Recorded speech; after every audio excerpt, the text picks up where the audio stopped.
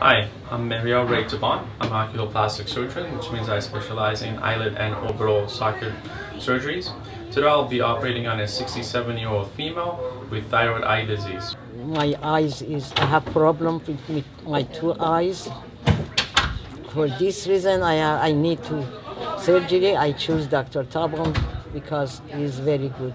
People with Graves' disease, a lot of them can have the eyes affected with bulgy eyes and double vision and so forth. They don't look the same, they don't feel the same, and usually requires multiple surgeries once the thyroid eye disease is stable. The first surgery is to push the eyes back to where they were before, at least close to where they were before, and that's called orbital decompression.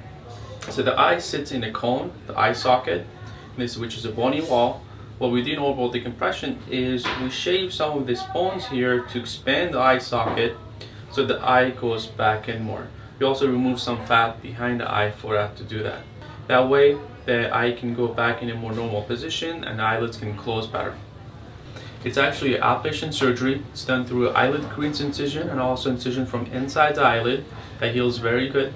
The surgery will take about an hour and a half. She's going to be in recovery for about an hour after that, and then she's going to go home. Okay, the surgery's over. It took about an hour and a half. We did the decompression on the left side.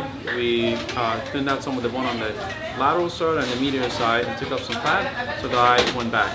There is no patches involved, which means she can see afterwards, but she will have a black eye for about 10 days.